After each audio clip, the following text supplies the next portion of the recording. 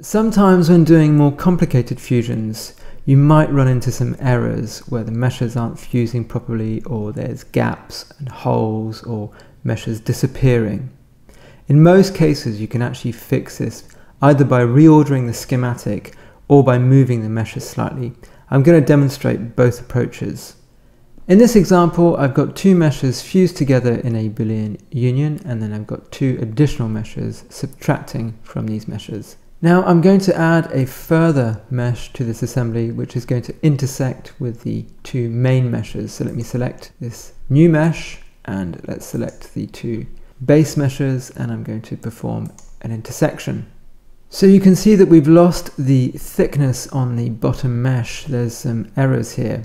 And the problem here is in fact that there are some coplanar polygons between the intersecting mesh and the base mesh, which is why we're getting these errors. So what I need to do is, if I select the cutter mesh and I just run the scale tool, just scale it on the Z and X, so out a bit, you can see that our thickness returns. So the problem we're having here is as soon as there's these intersection of polygons, we get the error. But that's simply because I've laid out the geometry very poorly. And as soon as I reorder the geometry so that we don't have these coplanar faces, everything works as expected. So my advice is, if you do run into errors when you're doing more complex fusions, it's always worth trying to scale or move your geometry just slightly, just in case you're running into errors that are easily solved with a simple transform. Another potential problem you might run into when doing really complex stacking of Boolean operations is that the automatic wiring of the schematic that goes on behind the scenes simply isn't adequate for the complexity of the mesh fusion that you're trying to create, in which case you're going to have to do a little bit of manual intervention in the schematic. So I've split my viewport and created a schematic at the bottom just so we can see what goes on as we add meshes to the mesh fusion. So I'm going to start by selecting this mesh and then selecting this mesh, and we'll create a new fusion item.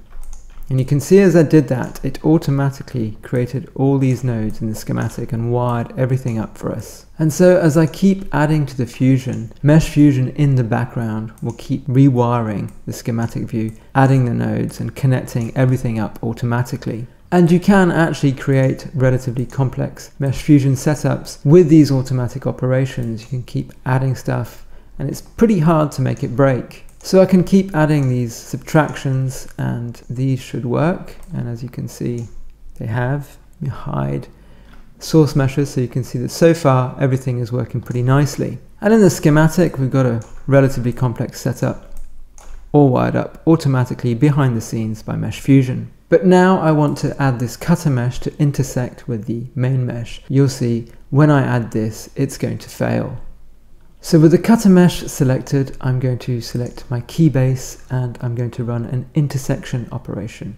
And you can see everything breaks. And that's simply because the automatic wiring of the schematic behind the scenes can't cope with the complexity of the mesh that we're building up.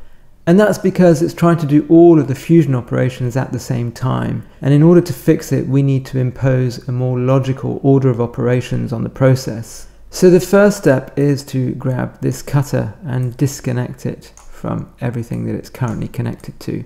And I'm going to move it to the other side of these nodes. And that's because I don't want the cutter operation to happen at the same time as all the previous ones. I want it to happen afterwards. So next I'll just move the final fusion item further to the right, and I'm just going to add a new fusion intersection into the schematic. And I'll rewire this node into my new intersection and pipe that into the final output. And now if I grab my intersection operation and connect that to the input, you should see everything works exactly as it should. So if you do encounter a Mesh Fusion failure when you're trying to do a really complex set of Boolean operations, it's always worth looking in the schematic just to see if you can reorder the order of operations into a more logical flow. But bear in mind that these kinds of errors are relatively rare and you shouldn't encounter them too often. It's only when you're trying to do really complex operations that you might run into this sort of problem. But most of the time, the automatic wiring of the schematic going on behind the scenes actually works very, very well.